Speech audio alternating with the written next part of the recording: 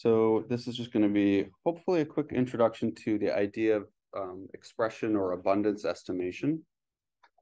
And we've kind of already started thinking about this idea, right? So we were looking at IGV at a view very much like this, looking at a single gene locus and starting to ask questions like, does this gene seem to be differentially expressed? So you might argue that like this view is showing some evidence for downregulation of this sample in the bottom track or upregulation of the sample in the top track, depending on your point of view, because there's just like, even though like superficially it looks like sort of similar amounts of read alignments in the view, you know that if we had our scroll bar here, right, like based on these coverage levels, there's a lot more alignments up here than there is down here. And I think that the coverage level has been set at the same scale up here, like we did manually, right? So there's just a whole lot more data, more alignments, which represents more fragments of DNA, which represents more originating RNA molecules from our sample. So that suggests a difference in expression levels between these samples. It's also, in this case, suggestive of some end bias, right? So you're seeing a lot more alignments here at the 3' end relative to the 5' end. What do you think that tells us about the preparation of this library?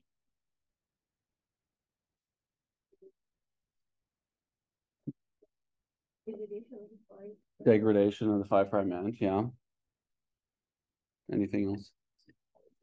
Yeah, it was probably poly-A selected. So it's like a combination of those two ideas, right? You've got poly-A selection of a degraded product, so you capture a lot more of the 3' end than the 5' end.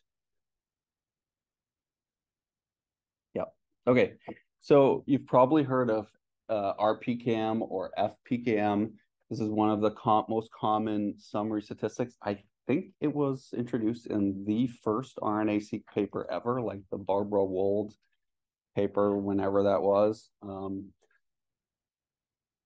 It's basically the idea of counting reads, so counting alignments to transcripts or genes, but then normalizing for the size of the transcript and the depth of the library. So right from the first time anyone sequenced RNA and then sequenced another RNA and wanted to compare them and compare the relative amounts of alignments to a gene for one sample versus the other, they thought, well, wait, what if these were sequenced to different levels? Or what if I want to compare the relative amount of alignments to gene A with gene B, but gene B is like, I don't know, 10 times as big. So it just generates a lot more fragments that can be sequenced when you fragment that RNA. So almost immediately people realize, okay, we need to normalize for these ideas. We started with RPKM just because we originally were doing single end sequencing. We were generating like one read per fragment. But then at some point we started doing paired end sequencing. So you were getting 2 reads per fragment. So we just changed the terminology to count fragments. So you're essentially not counting both reads of a read pair when you're calculating your FPKM. You're just using those 2 reads as evidence of one fragment. So that's just kind of a logical distinction between RPKM and FPKM, but effectively they're the same idea. So what is FPKM? We kind of talked about this. Why not just count the reads? Because the relative expression, while it's proportional to the number of cDNA fragments, but it's biased towards larger genes or to samples with greater total sequencing depth. So we want to normalize for that. So what you typically do is normalize per kilobase of transcript. So that's where the K comes from, and per million mapped reads in your library. And that's where the M comes from. So as we said, FPKM attempts to normalize for gene size and library depth. RPKM is basically the same thing. This is an example of the formula. So you're taking the C as the total number of mappable fragments for a gene or transcript, N as the total number of mappable fragments in the library, L as the number of bases in the gene, so the size of the gene, and then FPKM is just C divided by N times L times 1,000 times a million. There's like a bunch of different ways you can express this that all mathematically equate to the same thing. So you can read more about that in these BioStars postings. TPM has become equally, if not more popular than FPCAM. It is just a slight variation of this idea. So you're still normalizing for gene size. You're still normalizing for library size. You're doing almost exactly the same thing. There's like a slight tweak in the order of operations. So with FPCAM, you determine the total fragment count and divide by 1,000,000, then divide each gene fragment count by number 1, and then divide that fragment per million by the length of each gene or transcript in kilobases. In TPM, you divide each gene fragment count by the length of the transcript, so you get fragments per kilobase. You sum all the fragment per kilobase values for the sample and then divide by 1,000,000, and then divide 1 by 2. So the details here are not terribly important. There's a slightly different order of operation. You end up with values that are very, very similar, but there's this one nice property, which is that the sum of all the TPMs in a sample are always the same. So it makes it easier to compare the values between samples because, and also between genes in a sample and across samples, because there's sort of like a fixed denominator. Whereas with the FPCAM method, you can end up with like more total FPCAMs. If you add them all up, you get like a larger total in one sample versus another sample. And depending on how you think about it, that could be sort of correct. Like maybe there's just more total expression in that sample than another sample. But for the most part, we're happier to make the assumption that like the total expression is kind of the same. And what we're more interested in are like, what are the relative changes in expression of certain genes or pathways. So TPM, like, I guess, is mathematically just slightly more convenient. I think at one point we produced a plot, as you'll see later, of the FPCAM versus TPM. And at least in our data, it's like extremely tight, like extremely highly correlated. It's a pretty subtle difference. But I think generally TPM is just like considered more favorable. So we are going to use software called StringTie, much like with HiSat.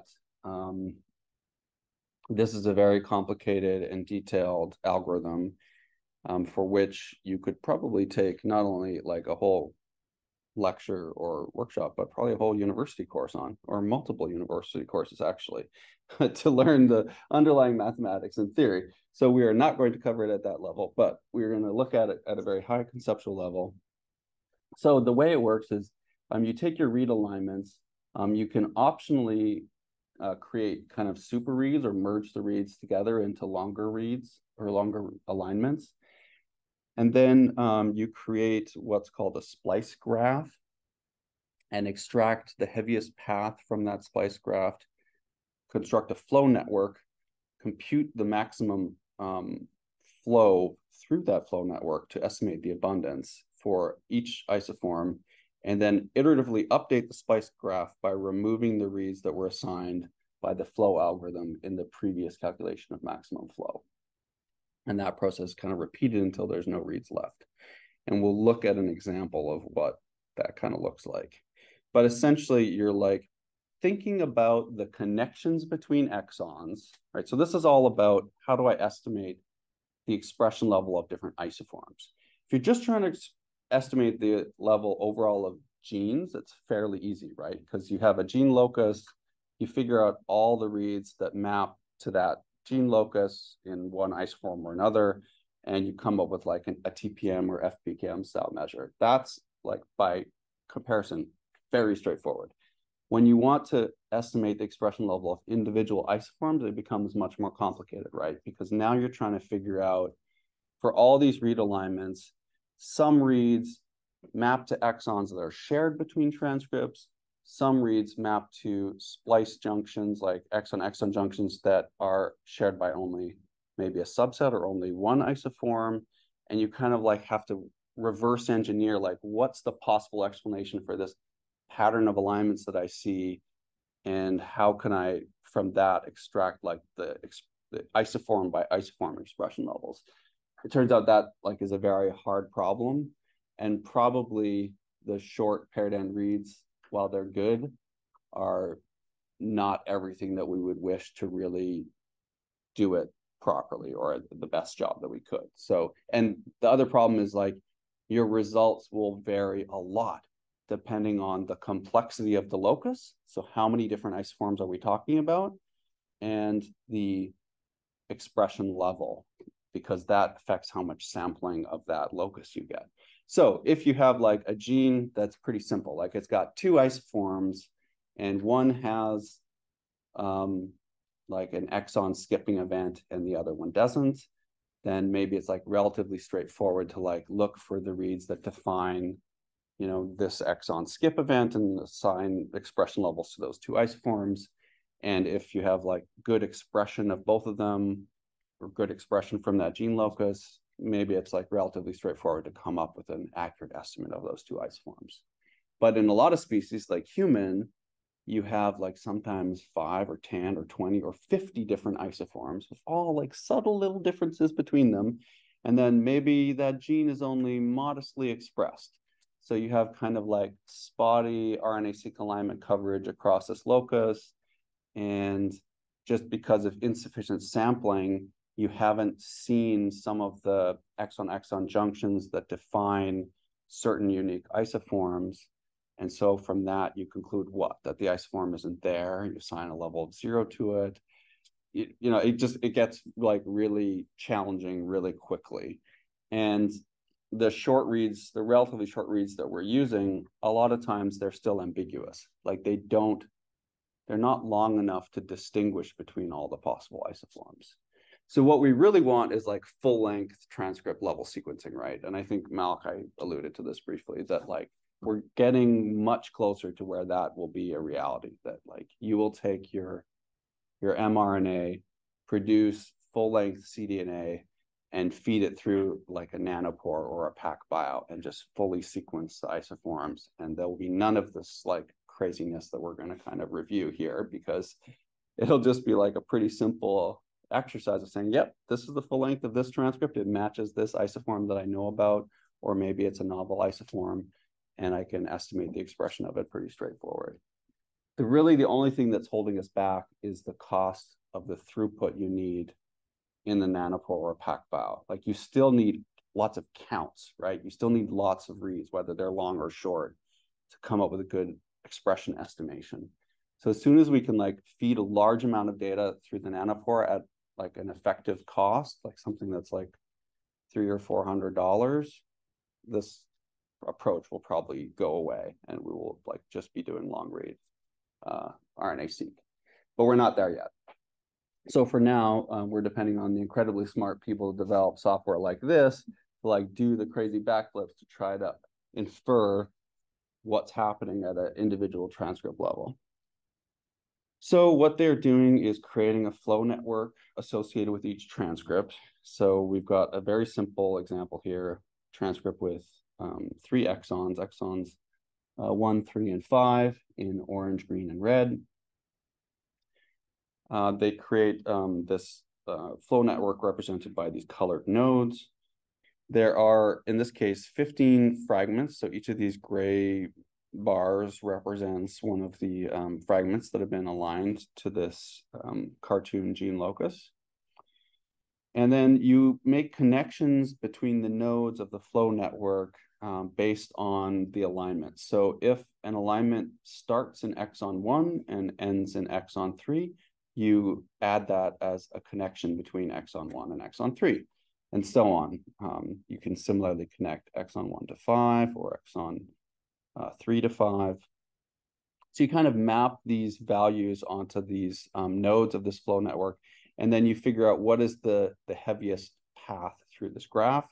In this case, it's fairly obviously this path, right? There's a lot more counts along here than there is along here. And so using that, you calculate using flow theory and a maximum flow through that flow network. From that, you assign an estimated abundance. You then remove the reads that contributed to that particular path through the graph, and you repeat the process with other paths through the graph until you've like extracted all the possible paths. So you're kind of using a number of different areas of math, I guess. So you're using like graph theory and flow theory and some optimization theory and some heuristics to estimate abundance levels through this graph. And this conceptually maps onto like the exon-exon junction connections that you're getting from your alignments. So yeah, just to summarize, string ties using basic graph theory, splice graph, heuristics, heaviest graph path, more graph theory, which is a flow network, optimization theory to do the maximum flow. And if you want to read all about this, there is a very good and detailed string tie paper for the definitions and math that's underlying that.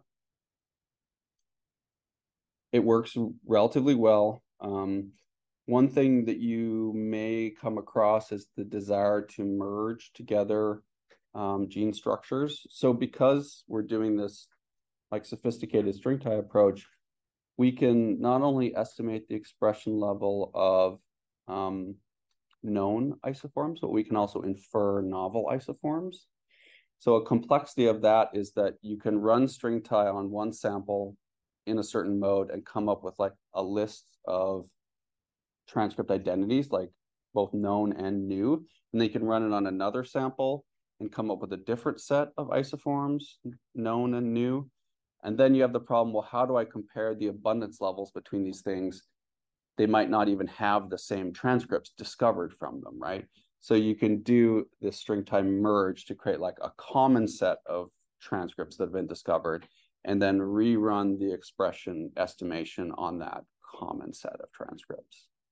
We are going to mostly be just doing the so-called reference-only mode, so really just estimating the expression levels of known genes and transcripts, but we provide like a whole section on how to run it with reference-guided or de novo modes if what you really want to do is discover novel isoforms.